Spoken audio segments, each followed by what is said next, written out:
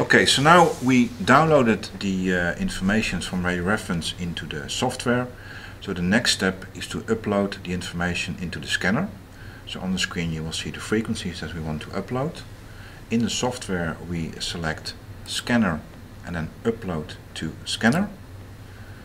On the next screen we will see we can select the USB port.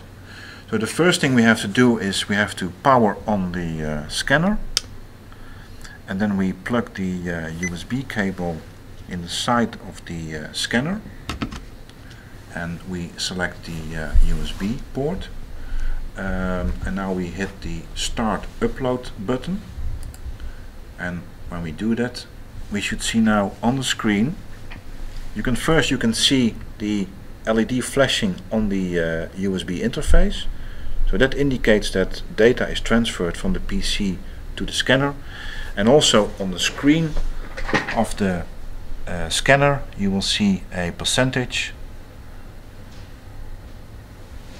plus you will see the same bar on the software screen.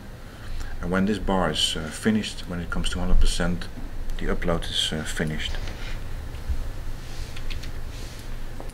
So now the upload is almost finished. We're at 82% at the moment. So we just wait for it to finish.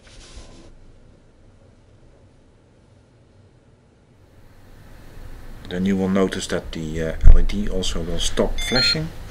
And now when you hit the scan button, you will see that the scanner is scanning the frequencies we just downloaded.